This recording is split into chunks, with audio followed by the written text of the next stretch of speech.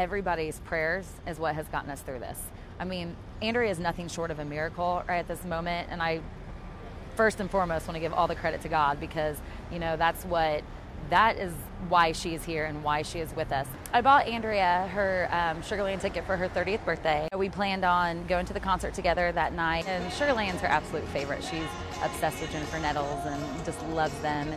The sky turned black. I mean, like black as black can be. Oh my gosh, the stage is gonna fall. Run.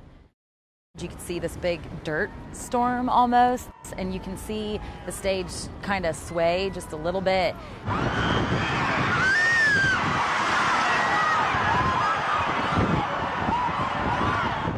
And the stage kind of grazed my back just a little bit and knocked me on the ground, but I didn't get hurt.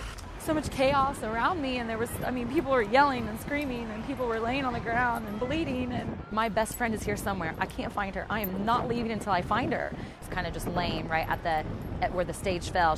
She got hit on the right side of her head, and she has a skull fracture, and she had a brain bleed. Honestly, I went back and forth a million times of whether or not I was ever going to really be able to come tonight. A little nervous, a little bit scared. I think Jennifer was really affected emotionally. Obviously, we are here in October.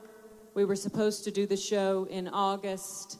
Obviously, the stage is different, you are different, and we are different. We're all changed by what happened then. But we are going to try to give you the best show that we can, and to celebrate healing with you, and to celebrate life and music with you here tonight. They have been so emotional and so sensitive about this whole thing. We're all going to be in the pit again on the floor together. It's affected all of our lives differently, but we were all affected by this.